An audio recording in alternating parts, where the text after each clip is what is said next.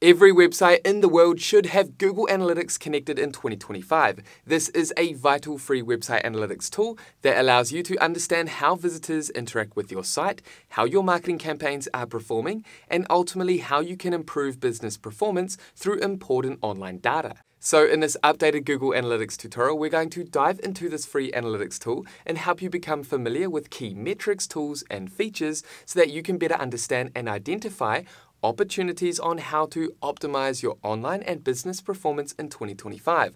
Okay, so with that covered, let's jump over to my computer and dive into Google Analytics. Here we are inside of one of my Google Analytics accounts. Now to arrive here, simply head over to your browser and type in analytics.google.com, and that's going to take you here. This is if you've already set up Google Analytics for your website or app. Now this tutorial is for those that have already connected their website or app with Google Analytics. If you're yet to do this, maybe you have a Wix website, a Shopify store, or a WordPress blog, then what I'll do is add the relevant tutorials down below that will help you navigate through the process of connecting your platform with Google Analytics. Today, I'll share the essentials that I use every day inside Google Analytics across my different accounts. I manage multiple Google Analytics accounts every day, from small business websites to e-commerce stores and blogs. And these websites connected to Google Analytics are built with Shopify, WordPress, Wix, and others. So no matter what type of website or business that you operate, this Google Analytics tutorial is going to be beneficial to you. Okay, so as I mentioned, once you've set up and connected your Google Analytics account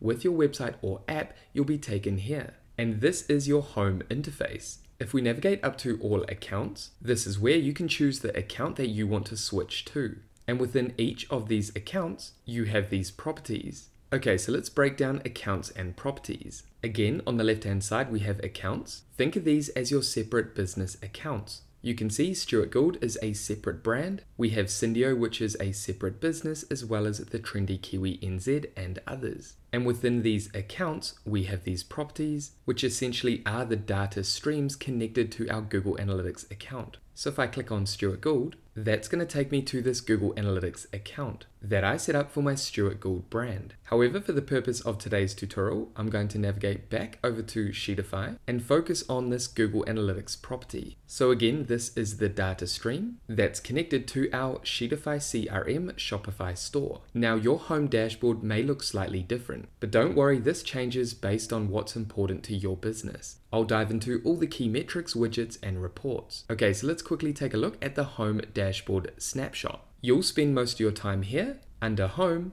as well as inside reports. Okay, so let's take a look at home. Down here we have a snapshot of key events happening on our website. We can also navigate down here and change the default date range. For example, let's navigate over to last 90 days. Or we can navigate down to the date range and add a custom date range. I want to navigate down here and see a snapshot of our website's performance over the last 7 days. Now down here you can see key metrics like active users, purchase revenue over the last 7 days. This is because this is a Shopify store, the number of sessions, and purchases. Now you can change these items if you like. For example, under suggested, let's say I wanted to see new users, and that's going to change sessions to new users. Now active users is how many active users we've had on our website over the last 7 days. Out of 891, 833 are new users that have never visited our store before. Now, if I change this back to sessions down here, you'll notice sessions are higher. And sessions are always going to be higher than active users.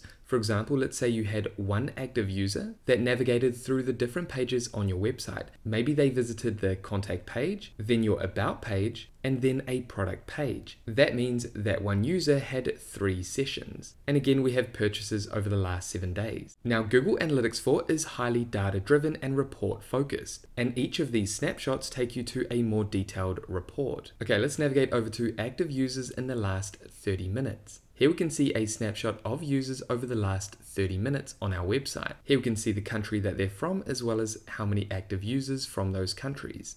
We can change this item, this metric, if we like. Let's hit town and city. This would be relevant to you if your business operates in a specific geographical location, like a country, town, or region. Again, we can change this item, active users, to new users if we like. And down here we can view the real-time report. If we click here, that's going to give us a more in-depth overview of current users on our website. Here we have active users in the last 30 minutes, active users in the last 5 minutes, and here we have active users by first user source. And we can change these items if we like. Simply click on the drop-down. For example, over here we have views by page title and screen name. So down here we've had 3 users that have visited this page, which is a product page, and 2 users over the last 30 minutes that have visited this home page. Okay, let's navigate back home, and that's going to take us to this home dashboard. Now over on the far right hand side we can click on Insights, and here we can quickly gain insights using Analytics Intelligence, which will give us key performance metrics that we're after. For example, let's navigate down to Basic Performance. Here we have a few suggestions. How many users did I have last week? What are my top pages and screens by view? And these are snapshots of data coming from our different reports across Google Analytics. For example, let's see what our top events are by user. And over the last 7 days, here we can see the event name and the number of users. Now, an event on your website or app is any particular action that a visitor makes. That could be viewing a page, their first visit to your website, engaging with a specific element on your website, submitting a form, adding a product to your cart, beginning a checkout, or making a purchase. These are different types of events happening on your website or app. Okay, let's navigate back down to suggested questions.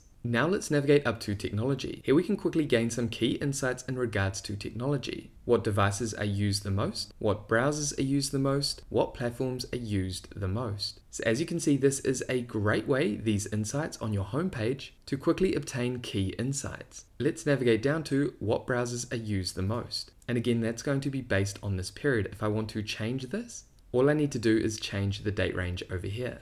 Over the last 7 days, you can see Chrome was the most popular browser, then Safari, Edge, and Firefox. Okay, so let's close out of Insights. Hey guys, just quickly, did you know that over 90% of you that enjoy our free educational content have not yet subscribed?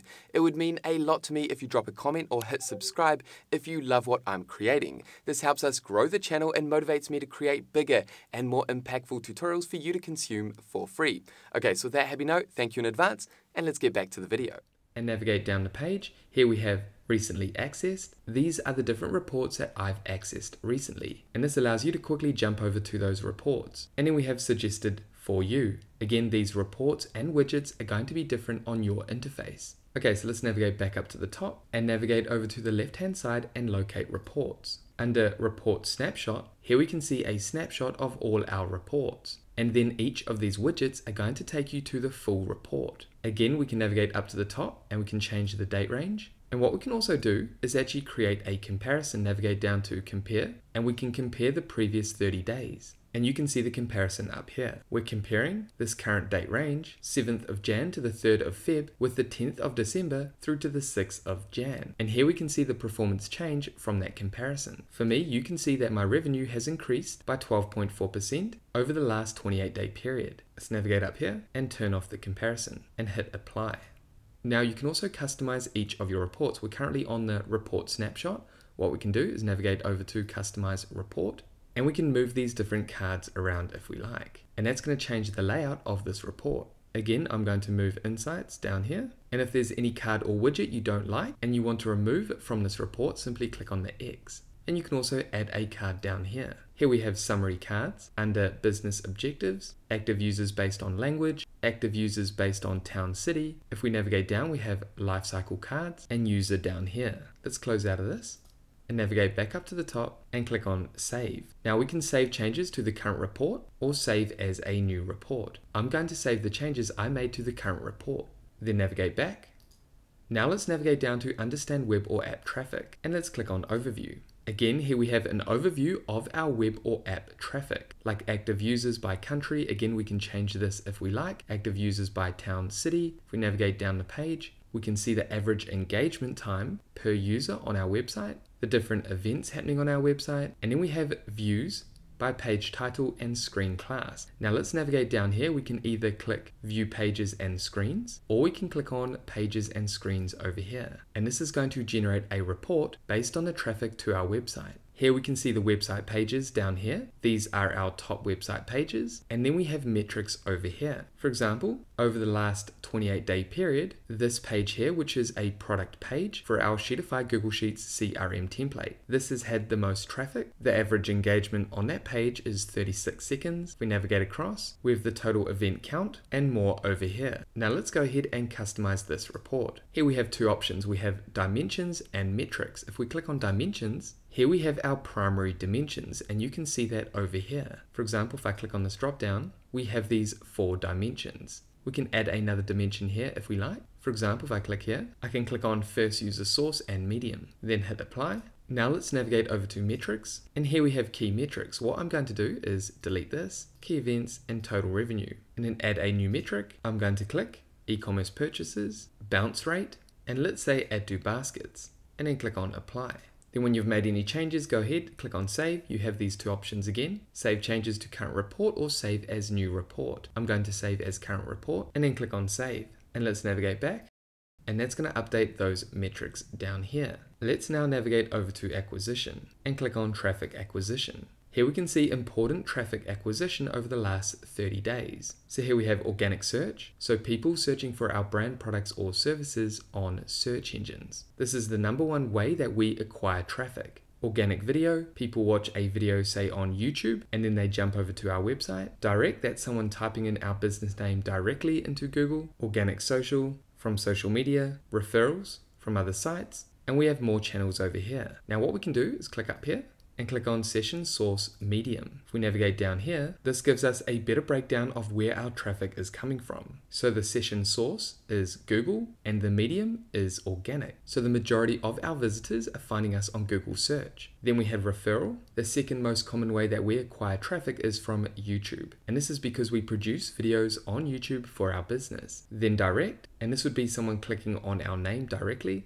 Then 2 other referral mediums for driving traffic is from Reddit and our Stewart Gauld website. Again, what we can do is navigate across these different metrics and we can change the metric type. For example, this is all events. Let's go ahead and select purchase. And you can see now through this channel, the session source, Google, and the medium, which is organic, over the last 28 days, we've had 28 sales from this traffic source. Organic YouTube was 18, direct was 6, Reddit generated 4 sales, and from our Stewart Gauld website, this generated 3 sales. So traffic coming from these different channels, these different sources, resulted in these purchases. Again, we can see the total revenue over here. And if we like, we can navigate up to the top right-hand corner and customize this report. Again, like I mentioned, we can change the dimensions, or we can navigate back and change the metrics. So what are the key metrics that you want to measure for each of your different reports? Maybe it's capturing a form, maybe it's your visitors watching a specific video. You can add those events, those metrics down here. Okay, let's close out of that and head back. Now let's navigate down to drive sales and conversions and click on purchase journey. Hey, just quickly before we get back into this tutorial, if you're getting value from this video, please drop a like and subscribe. This means a lot to me and ultimately helps us reach and help more small business owners across YouTube. Thank you in advance, and with that quick note, let's jump back into this video.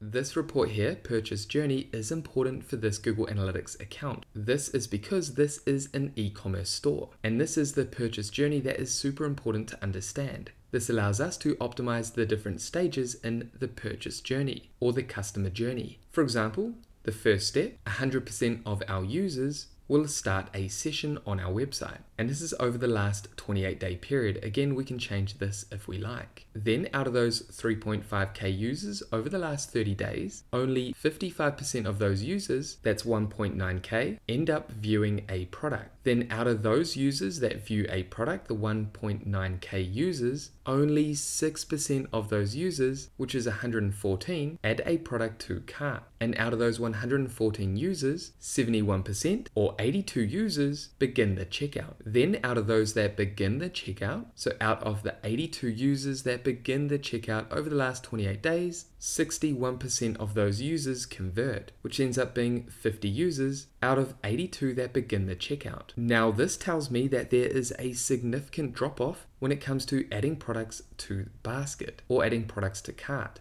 you can see 1.9 users view a product, but then only 6% of those users add a product to their cart. So what we want to do is increase this, and that's ultimately going to increase begin checkout and increase the number of purchases. However, it looks like for this particular website that we need to optimize step 3, add to basket. And there's a few ways we can do that. For example, on Shopify, just quickly, I could add more social proof on my different product pages. So these could be testimonials or reviews, which will ultimately increase the add to cart rate. I would also want to optimize my product pages. Maybe the add to cart button is not easily visible or it has the wrong colors. Essentially, what I'd want to do is optimize my product page and optimize the add to cart rate. Again, if we navigate down here, we can see the device category. The majority of users are coming from desktop and then mobile. I would also want to make sure that my mobile is optimized for adding products to cart. Now we can navigate over to device category and choose something like language. And if we navigate down here, you can see these are my top languages in terms of my website visitors: English, Spanish, French, and Russian. And then we have important metrics over here. Again, we can change these if we like and customize this report if we want to. Now, what I might want to do here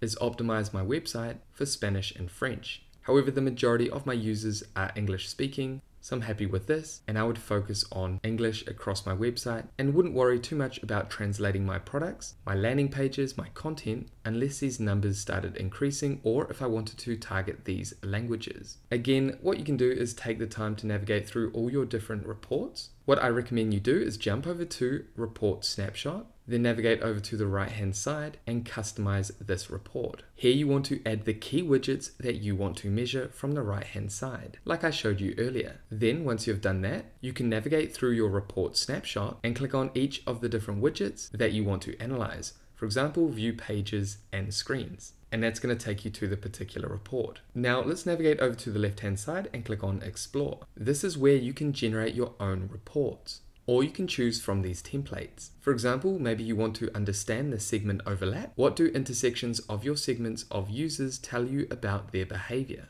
Again, you can navigate back and create a blank custom report. Simply add the report name, then add the date range you want to measure, and then customize your report by adding segments, dimensions, and metrics. Simply click the plus icon, choose the segments, dimensions, and metrics. If you want to learn more about generating reports, what I'll do is add the appropriate tutorial down below in the description. However, as a beginner or intermediate user of Google Analytics, you will not use this feature. Then below that, we have advertising. This is if you're running paid ads. You can then connect, analyze, and optimize your advertising campaigns directly inside Google Analytics. Okay, let's navigate back home.